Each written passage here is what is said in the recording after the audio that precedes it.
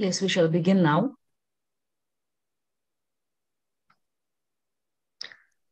Welcome to TES Reading Club.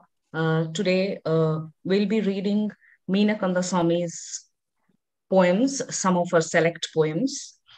She's an Indian novelist, poet, activist, and translator. She can be considered to be one of the um, main faces of Indian scene today. And she is the first woman, Dalit woman, to write in English. So we'll be reading her poems. So first is Jocelyn reading Celestial Celebrities. Over to you, Jocelyn.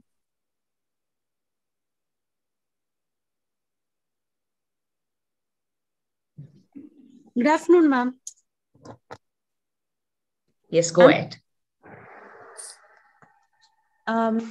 Celestial celebrity, because they had a reputation for being wild and unrestrained and undiscriminate when they came to men, because they never cared who left sediment inside them, because they looked forward to going down when opportunity presented itself, because they went dry when it got muddy and unpleasant, because they froze to frigidity in their beds when they were in unlucky hands of those who had fallen out of favor, because they were rapid in youth, because they mellowed and become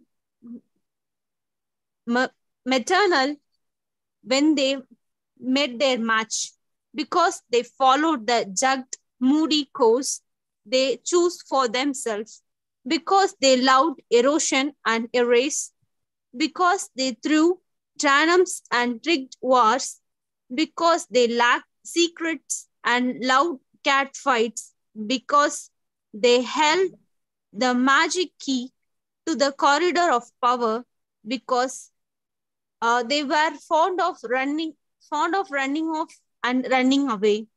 The river here bear the names of fallen women exiled to earth when the heaven found them too bloody hot to handle.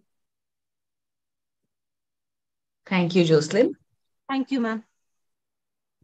Anjali. Anjali will be reading Dead Women Walking. Dead woman walking.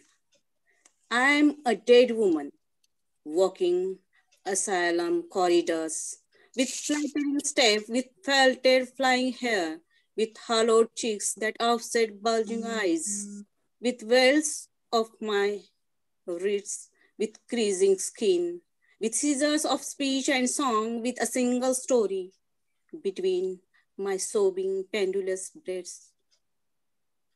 Once I was a wife, beautiful, married to a merchant, shifty-eyed, living the life until he was lost in listless doubt of how what I gave him was more delicious than whatever had been given to me.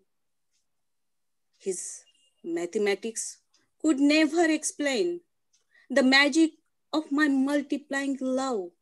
This miracle, like materializing mangoes out of thin air, like dishing out what was never there. This discrepancy drove him away, a new job in another city. He hitched himself to a fresh and formless wife, of course, as all women do. I found out. I wept in pain. I wailed. I walked on my head. I went to God. I sang in praise of dancing dervishes. I made music for this word to devour on some dejected day. I shared my beauty. I sacrificed my six senses. Some called me mad. Some called me mother. But all of them led me here. to this land of the living dead. Thank you, Anjali. Next is Khalid, reading Facing the Music. Hello, my name is Khalid and I will be reading Facing the Music. Your love was lynched for one of those readily available reasons. Too weak for suicide, too meek for murder. You live post-traumatically and poetically. You live as if he has never died. Shell-shocked, spellbound, your third eye clamped shut to keep the nightmare away. Your blood bears the salt of the withheld tears. Never do you mention that your man, so alive even when being set alight, was humbled into handful of ash and defiant bone. You turn deaf to face this faulty music. You sacrifice all sleep to live this fragile dream. You have sworn to never let him wander out of sight. You hold him captive in your shattered, unwavering world, and he, like a flame, ceaselessly flickers. So your eyes too dance, and your moonglow in his ghostly presence makes poets sing of how, once upon a time, beauty basked in the light of her undying love. Thank you. Thank you, Khalid. Next is Deepsa. She'll be reading Lady Justice. Hello and good afternoon, everyone. I'm Deepsha and I'll read Lady Justice. You are sad and you start out sluggishly, shedding your gypsy skirts and learning to dress up in gold and Valentino gowns. You're playing patience to pass the time, and you believe every feud has to die out when the fighters die. You wait for that. You later learn it does not work this way. Sitting still in songless court, you watch backlogs and bribes and middlemen grow. You are unfazed by all the hard work that sob stories demand. And so you dictate your judgments by picking from a tarot deck. You give the 10 of swords to the woman paraded naked and to the gang rape girl. Self-defeating, dangerous if they ever won. The 5 of pentacles to a laborer duped of a lifetime savings, and that old trader who wears his losses like a brass talisman. Finally, you hand out the 3 of swords for a habeas corpus from a maudlin ex-king, looking for his kidnapped princess bride. Your courtroom turns into an ominous circus. 2 shows every day, entry free. As the high priestess, you let hope elope with justice.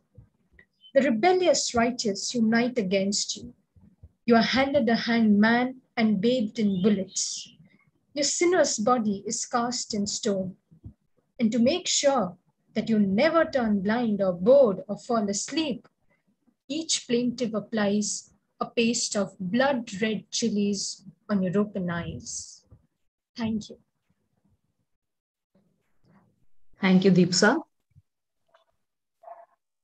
Next is Pratima. She'll be reading Mrs. Sunshine. I am Pratima Shri. I am going to read Mrs. Sunshine. Mrs. Sunshine. She left him without warning. She left him because she didn't fancy the way he flaunted his fire, his fist, and his million blistering fingers that were always in heat. So she left him with her shadow as acting spouse for keeping house. He went wild. He went looking for his absconding angel of tears and caustic tongue, his angel of bleeding bare bones, his angel of monthly mood swings. He went looking out. He went looking over salt seas that shunned his shine, over cities with skyscrapers that stared into his eyes, and over obscure lands that chose to look away. Lovesick, he lost his fairy temper, his high temperature, his feverish fondness for flames and furnaces, and he became a man of moderation, running behind the women on the run. He became a master of masquerade. He turned romantic. He longed for the soiled scents of rain, for the reposeful shade of trees, for mist that hung heavy like his heart. He squandered his insufferable splendor. He turned black. He turned dark. She returned in a twilight drizzle and offered a truce before he made the final offering of himself. She said, when the world has closed its eyes, and as we become the one beast with two backs, you can lose your lights in me. She also whispered, for old time's sake, I will hallucinate your hallows, your holiness.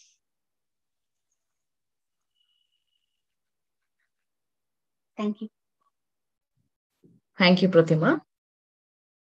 Next is Christy. Christy will be reading Miss Militancy.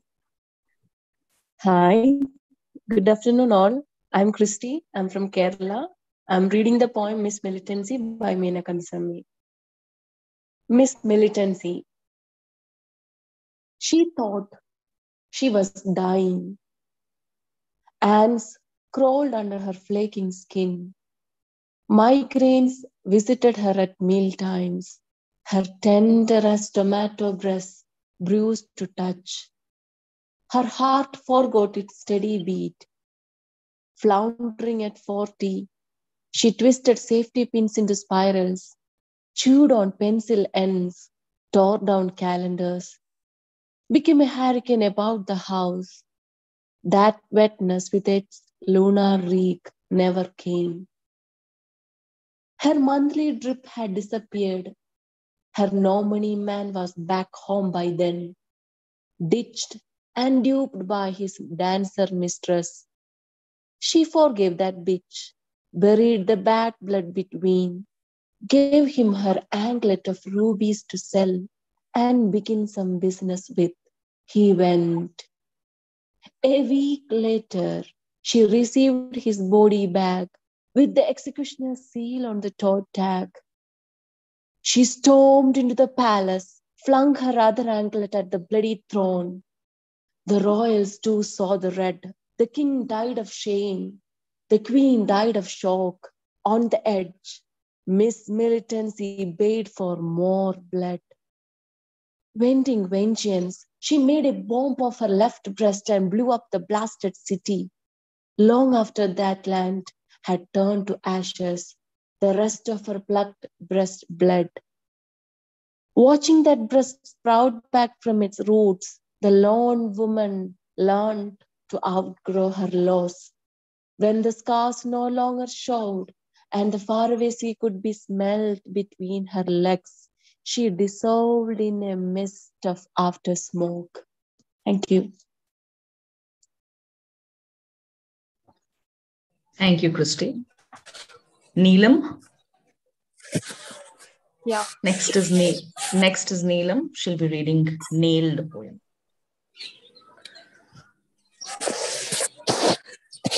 Good afternoon, everyone.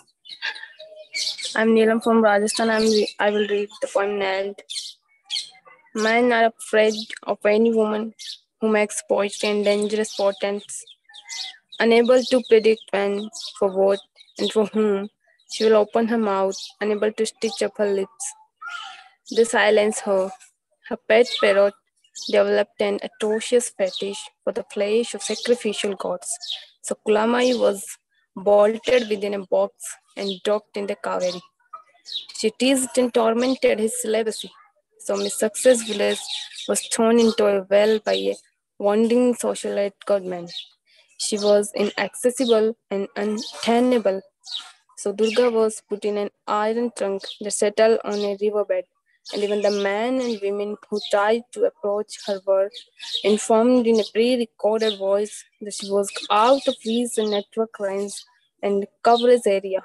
She was an outcast who had all the marks of a fairy orator who would someday run for parliament. So a nail was driven into her head on the instruction of her Brahmin fiance, and her coffin was set adrift in a welling river. She was black and bloodthirsty, so even Kali found herself shut inside her shrine. They were all relatively low risk, so most other women were locked up at home.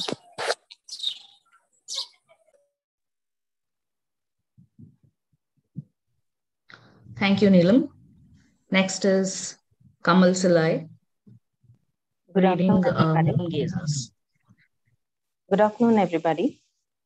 I'm going to read Moon Gazers by Meena Kandasamy.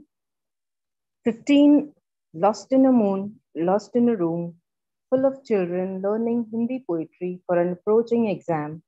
In a nasal bass, the teacher speaks of some besotted bird that watches the moon every moment of the night. I stand up and ask, what does that bird do on new moon nights? Peeved by what she thinks is impudence. The teacher says, the bird watches my face. The class turns all at once, stares at me. Ashamed, I shrink, I sit.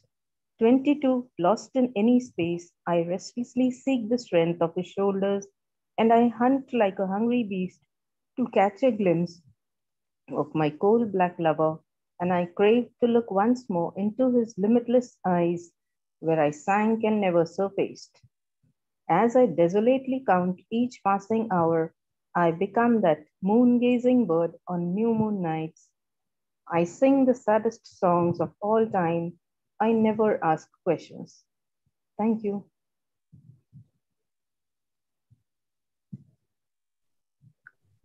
Thank you so much.